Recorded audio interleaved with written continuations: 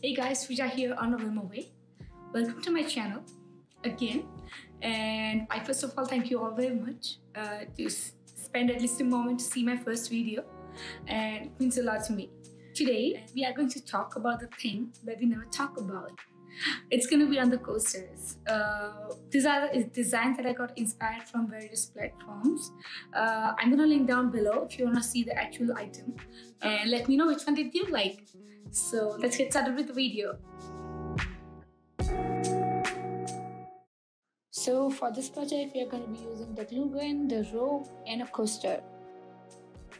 Put the hot glue drop on the loose end of the rope and try making a base out of it. You can definitely skip this step and start using the coaster from the very beginning. When you're satisfied with the base, you can start using the coaster. Stick your base to the coaster with the glue gun and continue making the spiral out of it. You can try herringbone or the square pattern apart from the spiral design. Just because the rope has its own texture, it's gonna look good on any of the design that you're trying to make. Do not forget to seal the ends of the rope, otherwise your coaster is gonna be a mess. Once you're done putting the rope, give it a nice coat of hairspray. Hairspray will give a shiny touch to the rope and fix all the short ends coming out of it.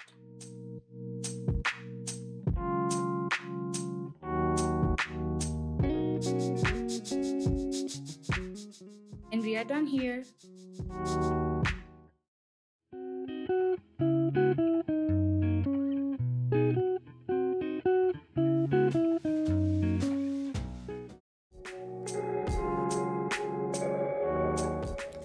For the second project, we are going to use the polymer clay. I made a nice round ball out of it, and using the rolling pin, I rolled it. You don't have to worry about the shape. Keep it organic, keep it real. To give this coaster a texture, I've used some instant coffee. After putting the coffee, do not use the rolling pin or your hands. You always keep parchment paper in between to press on all your coffee in the coaster. And for the second one, I've used some green tea. You can use some black pepper powder instead.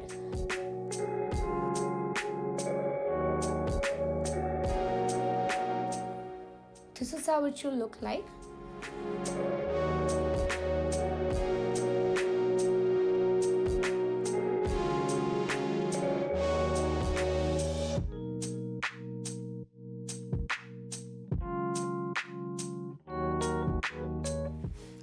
And that finishes off the project.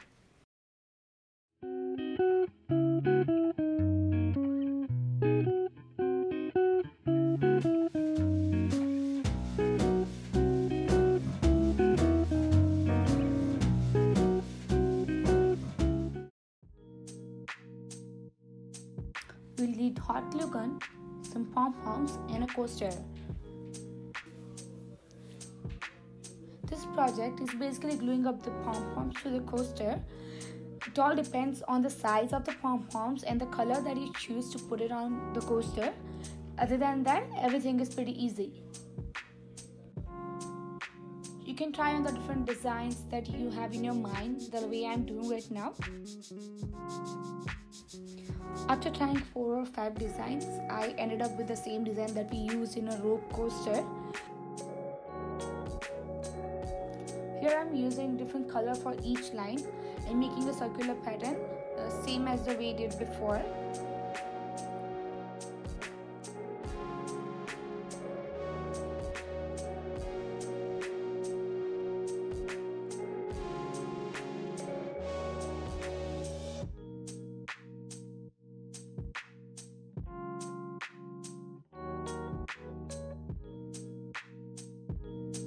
It is absolutely fine if your pom-poms coming out from the coaster edges.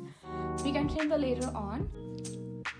After trimming off the edges, analyze the work and make some changes if you need.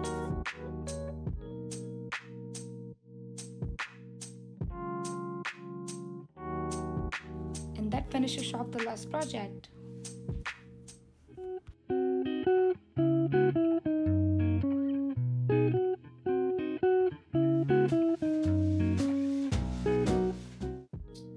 I hope you have enjoyed the video.